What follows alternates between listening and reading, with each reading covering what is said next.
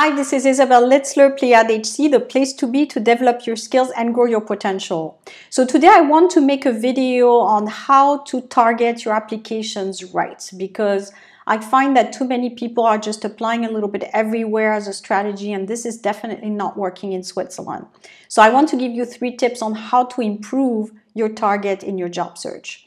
So the first one is really to understand what your competencies are and what is your proper target for the type of work that you're looking for. So for example, if you're a manager and you have some years of experience, but you really need a job and you're not hearing back from employers, starting to apply for internships or junior positions is not going to help you. It's only going to hurt you, because not only will you not get hired, but on top of that, you will hurt your resume. You will hurt yourself by sending your resume to recruiters that will not find that you're credible. So for example, if you have a company, and there's not so many companies to apply for, so it's usually the same ones, especially if you're a highly specialized profile. So let's say you have a company, we'll call it Bank X, that you really like, and you apply there for a position that's at your right level and you're not hearing back. Probably the next thing will be for you to actually start to think, okay, what if I apply to all the job openings there?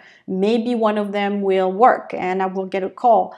But from the recruiter's perspective, it's only making you lose credibility. So they will think, well, why is this person applying for a junior job now?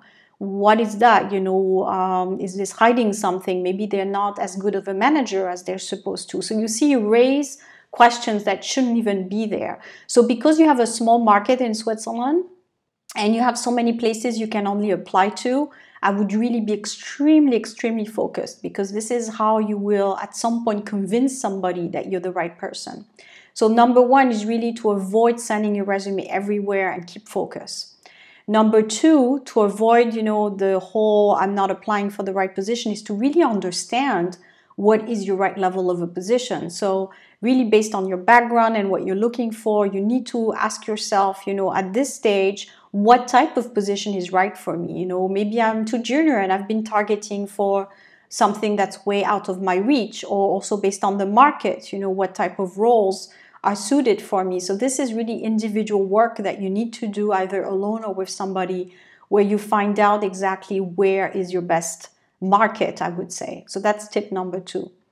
Tip number 3 is really to understand in your job search which companies are hiring for the type of competencies that you have. So unfortunately, some people stick around in the same type of activity for a very long time and they keep applying when there's no real market there. So if you've been looking for a marketing job, for example, for a year or something like that, and you're not hearing back, it could be a positioning issue. Maybe you're sending it to the wrong places and you're sending it at the wrong level. But I think more than not, it's probably because there's not many positions there.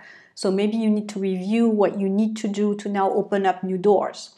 And this is really work around, maybe I need to retrain myself in something new or expand maybe a little bit, etc., etc. So I hope this video was helpful. Again, feel free to leave your comments. Thanks.